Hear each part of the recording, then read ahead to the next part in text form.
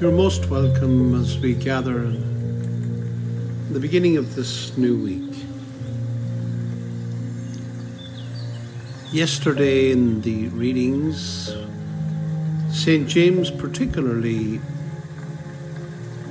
kind of came and touched my life. We're in the second half of the reading from 1 James, verses 21 and 2.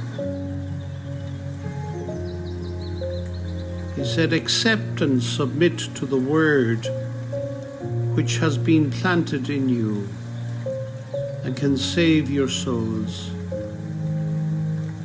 But you must do what the word tells you, and not just listen to it and deceive yourselves." And he goes on to say, "Pure, unspotted religion in the eyes of God, our Father, is this: coming to the help of orphans and widows when they need it, and keeping oneself uncontaminated by the world."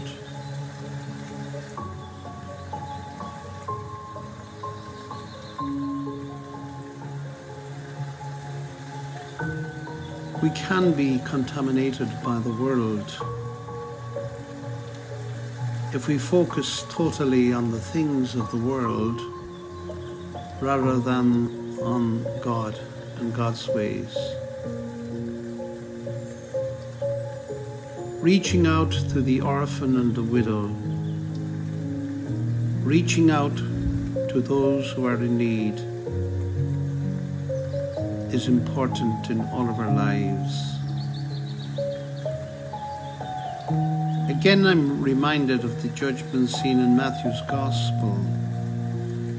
"Lord, when did we see you hungry and not give you something to eat? When did we see you naked and not clothe you? When did we see you sick or in prison and not come to visit you?"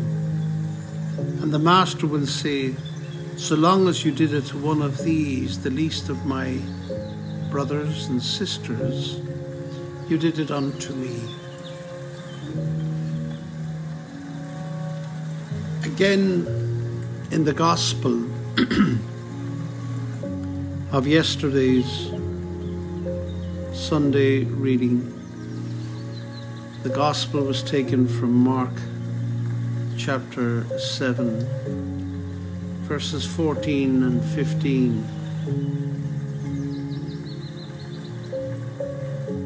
where Jesus says, "This people honors me only with lip service,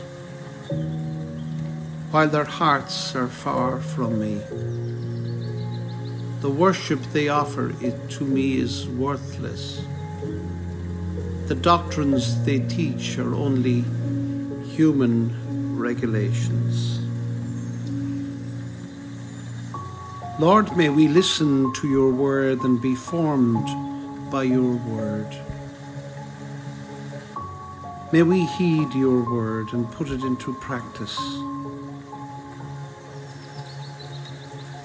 May we live building your Father's kingdom as you came and taught us,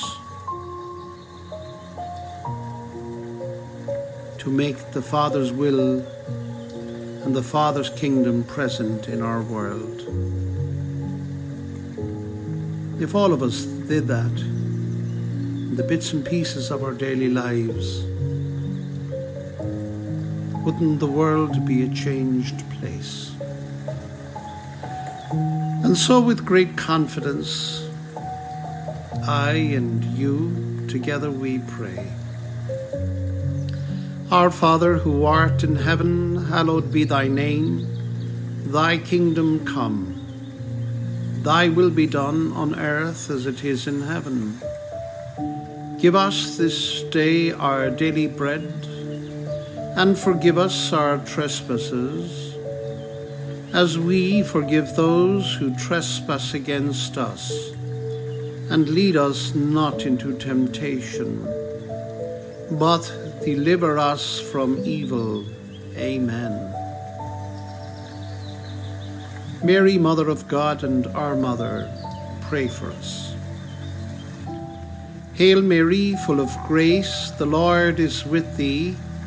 Blessed art thou among women, and blessed is the fruit of thy womb, Jesus. Holy Mary, Mother of God, pray for us sinners now and at the hour of our death. Amen. Father, Son, and Holy Spirit, we pray your grace and blessing upon us and upon our families near and far. Keep them in your love.